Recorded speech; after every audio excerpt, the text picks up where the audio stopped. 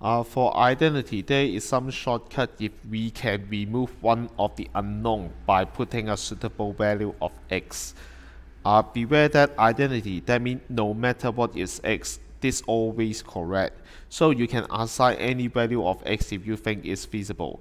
Let's say you may let x equal to 0, but if you put x equal to 0, both m and n also exist.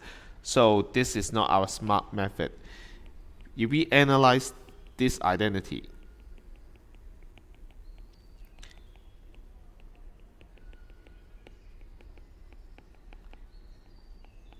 when we copy down, we realize that n only exists in this term. That means when this term is equal to 0, then n will disappear. So therefore, a suitable case is when x equal to 4. So this term will become 0. We take x equal to 4. Because it's identity, no matter what is x, this left hand side and right hand side are still the same. So 4 something plus m times something plus 1 plus 28 over 4. And then equal to m times 4. 4 plus 3 plus n 4 minus 4. So check once again, is give you 0. So this term disappeared. Only m here, so we can handle our calculation.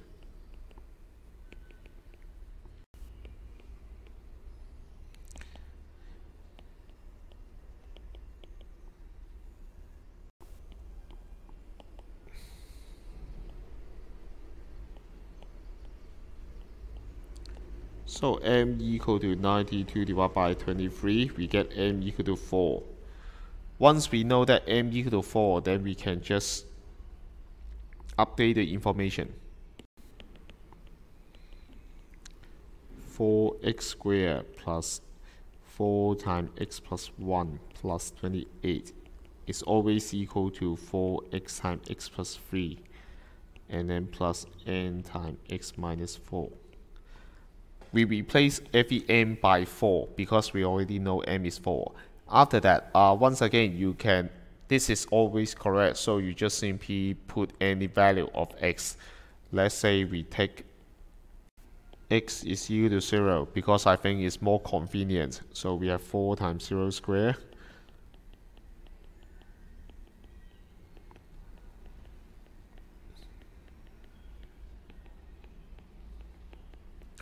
So many terms are cancelled out because they just directly equal to 0.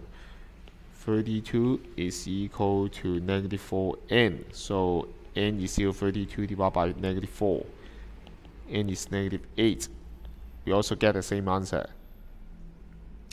But this one I have to remind you, it's not always that you can find a single value of x to remove one of the unknown.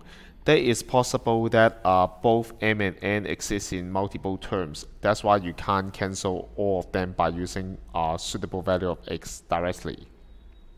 So I will suggest the general method, and also general method can apply in paper 1 questions also.